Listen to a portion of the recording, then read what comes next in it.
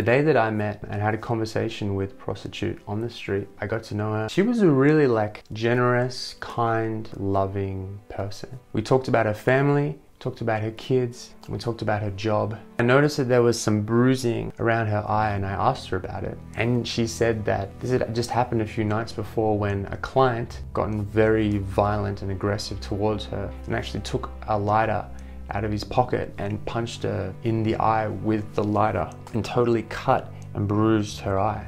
It's a pretty dangerous job. She had been looking for work for a long time, and the only work that she could really get which would afford her enough money for her son was this kind of work. And of course she didn't want to do it and she hated it. She felt like she had no choice and she had to do it for her son. It was this or her son starves.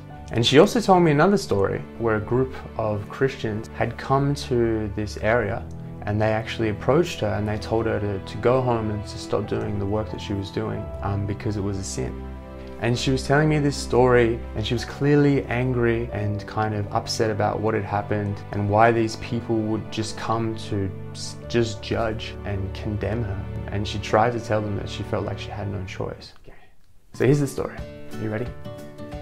Probably not. You should be. I mean, you clicked on the video. You should be ready. We've got 3 characters. 1, Jesus.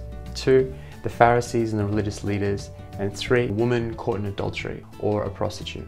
One day, Jesus is teaching in the temple and the Pharisees and the religious leaders come to Jesus in the temple with a woman who has been caught in adultery.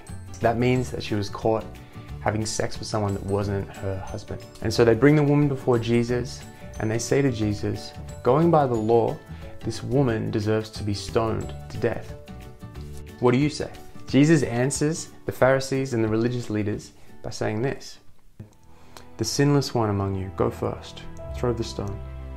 And the Pharisees and the religious leaders react to this by dropping their stones and walking away, leaving the woman alone with Jesus. All of her accusers are gone. And then Jesus looks back at the woman who is now alone and asks her, woman, where are they?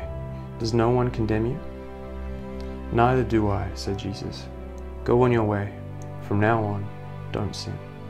The point is this: God doesn't define you by what you do, but He instead defines you by His love. If God was to define us by the mistakes that we made, we'd be pretty screwed. I'd be pretty stuffed. We'd be toast. I'd be cheesy toast, obviously. I'm a cheesy guy. But luckily, as we see through Jesus' actions in this story, God sees us for who we actually are, the us that He created in the first place. And who knows us better than the God that created us, not the people that judge us and condemn us. Good stuff. Thanks for watching, Michael Huang. I can't. What? Okay, Michael Huang? Hyang? Yeah. Yang with a H. Thanks for coming and watching, Michael Hyang. See ya.